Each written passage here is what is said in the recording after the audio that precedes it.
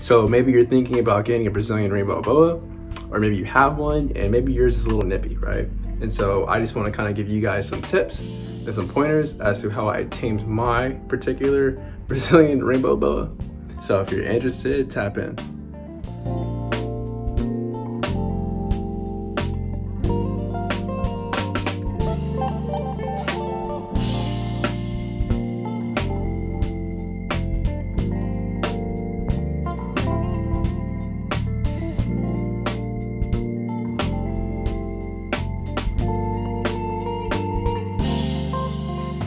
I would say whenever you're handling any of your snakes, always wash your hands. I always use hand sanitizer, and that just makes sure, if my hands don't smell weird or funny. If your snake feels stressed, a lot of things can happen. It may not want to eat, it may, it may be defensive. It may try to strike at you. There's a lot of things that can happen.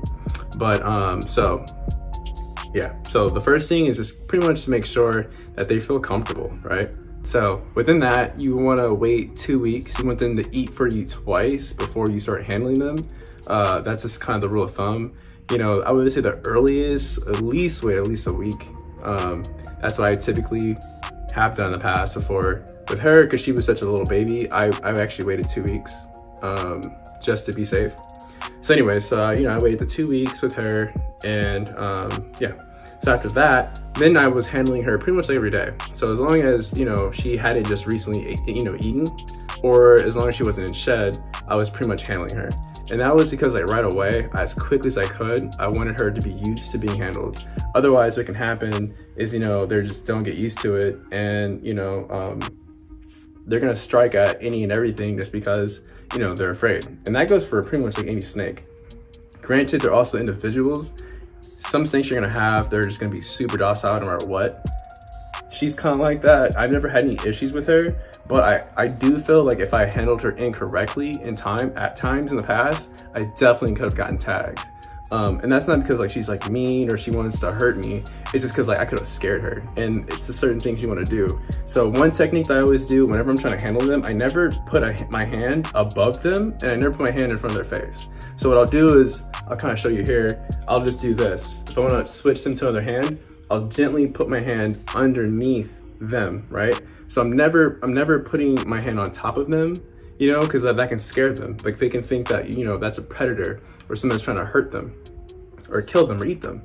So, that's a technique that I do whenever I'm trying to transition them to one hand to another hand, or, or something like that, but always underneath them. So you're kind of out of their purview, right? And so before they know it, then they're on your hand, what I'm saying? And so my point is that you're kind of taking away the point of them being afraid, right? And so before they know it, your hand is underneath them and the transaction has already occurred. There's not oh my God, this big thing is trying to do something weird to me. What I'm saying? So, just being gentle and kind of smooth, just one motion, not too abrupt, and you should be really fine. But yeah, these particular, oh wow, nice little grip.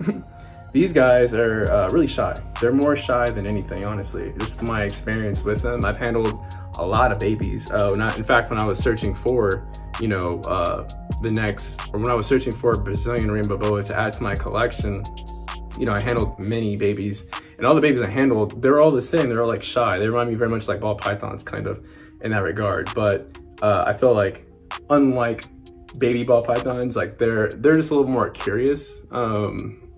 Versus kind of staying in that ball. They come in that ball a little quicker than say your traditional ball python. So I'm not equating, Brazilian Rainbow Boas to ball pythons because they're not like them, but they are a little shy, and that is kind of reminiscent of a standard typical ball python. So honestly, the name of the game, once you get them out of the enclosure, they should be pretty chill. And just be the warm tree. That's what I typically would always do.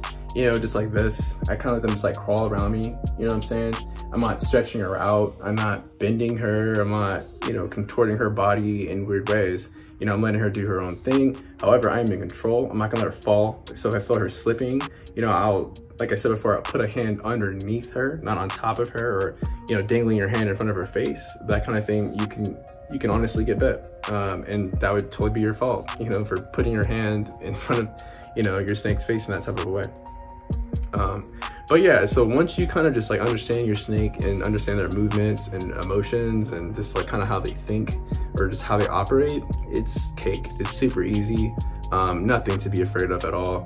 You know what I'm saying? As you can see here, Kiki is, not Kiki, sorry. As you can see here, Skittles is just cruising and she's chilling. So like one thing you may notice with your Brazilian Rainbow Boa when you have yours, you may notice them like when you're holding them, they could try to burrow. They're not trying to bite you. It may look like that, like their face will kind of be like, you know, like bumping into your hand or something like that. They're not sizing you up. They're not trying to eat you.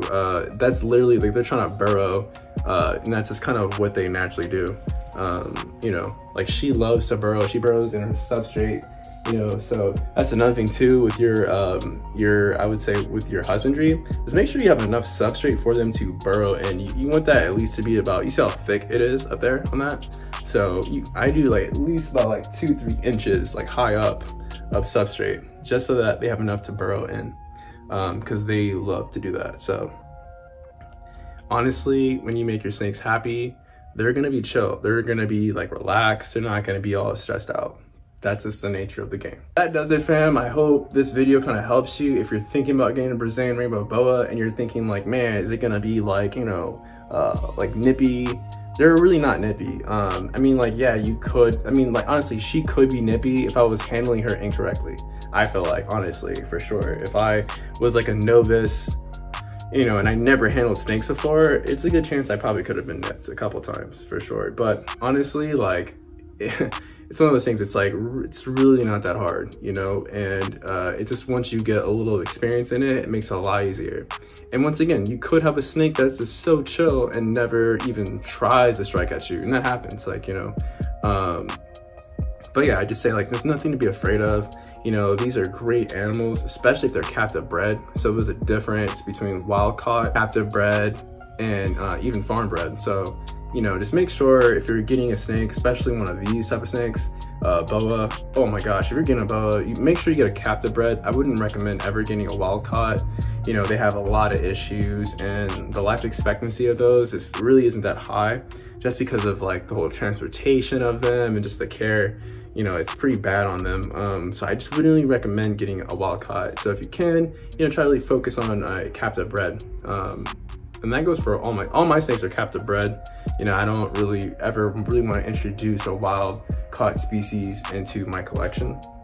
That can create all kinds of havoc, for sure. But anyway, so that does it, fam. Once again, thanks for watching. If you haven't already, make sure you subscribe. You know, get more cool content, get to see my babies grow.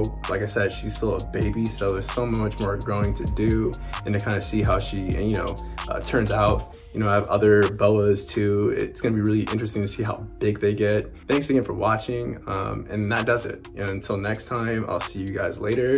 Blkhippiee out, much love, peace.